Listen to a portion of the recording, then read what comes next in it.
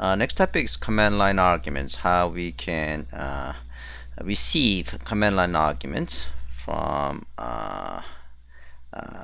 the programming standpoint, from program standpoint.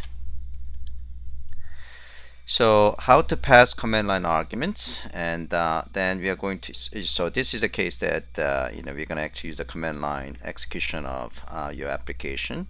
Then we're going to see how we can pass command line arguments on NetBeans and Eclipse.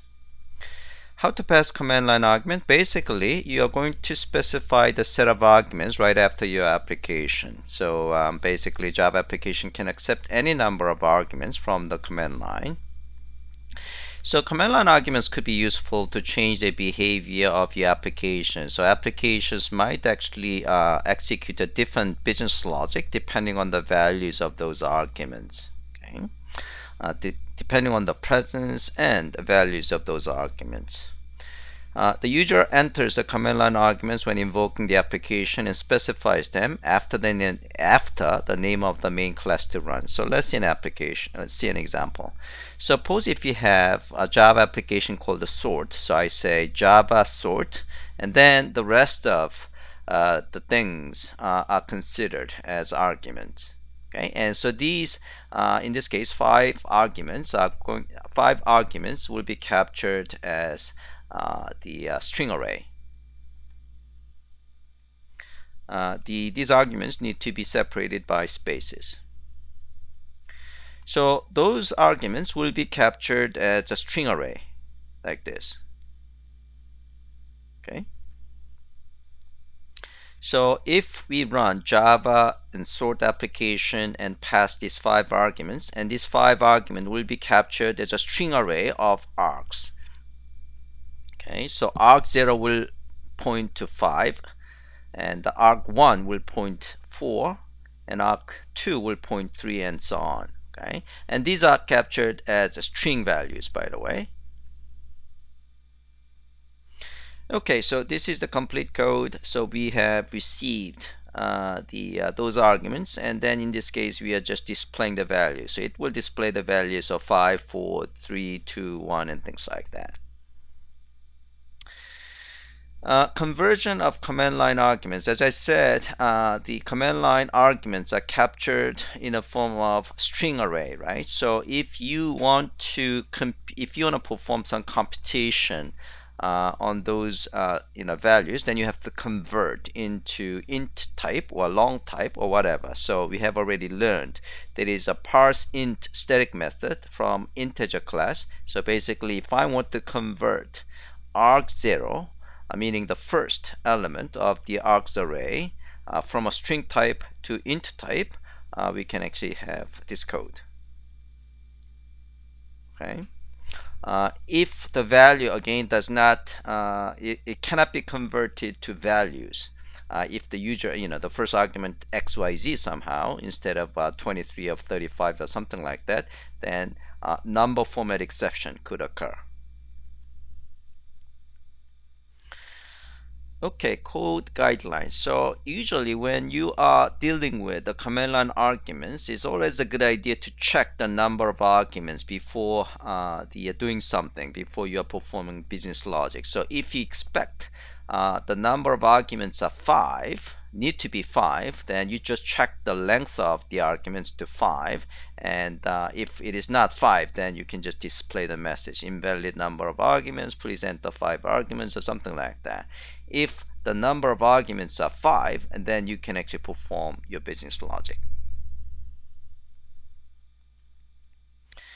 Okay, so exercise 1 is read command line arguments. So let's take a look at the lab documentation.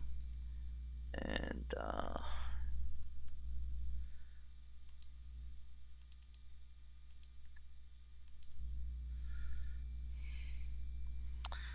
so here we are going to build an application using command line tools. So we are going to so we go to my Java programs directory, and we are going to create hello command line argument.java. So I'm going to use a notepad, and then we are going to copy this code. So this code is pretty straightforward. We are expecting so if the argument 0 is 0, if there is no arguments, then we just exit out. If the number of arguments is greater than 0, then we are just displaying those values. Okay, pretty straightforward. We are using for loop to display those arguments. Okay, so pretty straightforward. So let's just save this guy, and then we are going to compile.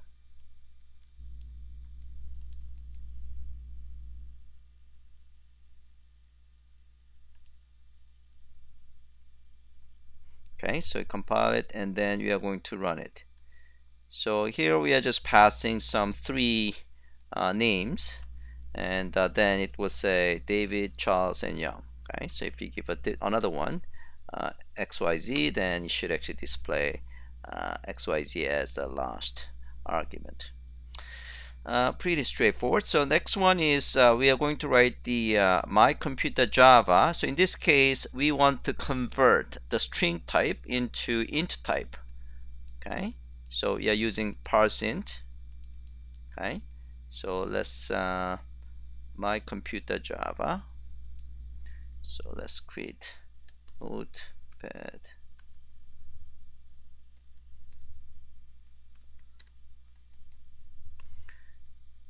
And we are going to copy this code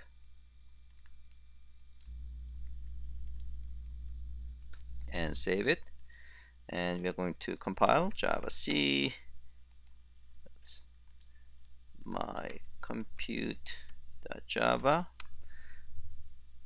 Okay, so now we're gonna run Java my compute, and 23 and 45. So we are just compute the addition and multiplication.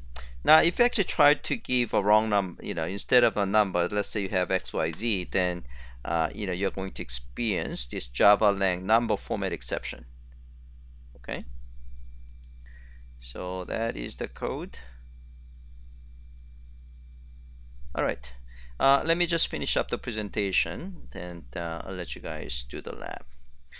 Okay, so what about the IDE? How can you pass command line arguments in NetBeans?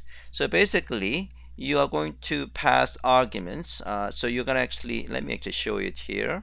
So suppose I have hello command line arguments application. Then you go to properties, and properties here, and you click the run. And this is where you can pass some arguments. Okay, so here test1, test2, test2, and test3, something like that. Okay, and then when you run the application,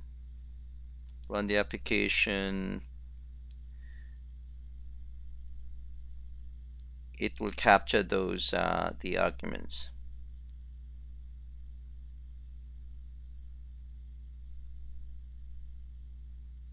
Okay, so that's what you see, test1, test2, and test3. That is for NetBeans.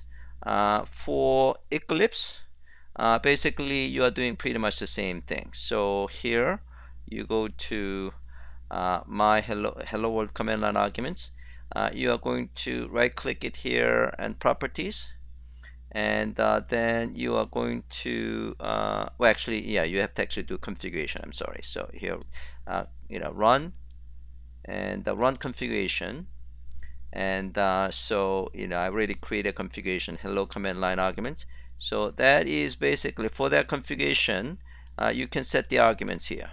So here I'm going to program arguments Sang Shin, JPassion, and Java, something like that, 5 arguments. Okay, and we say apply, or we can just call run, and then it will take those arguments.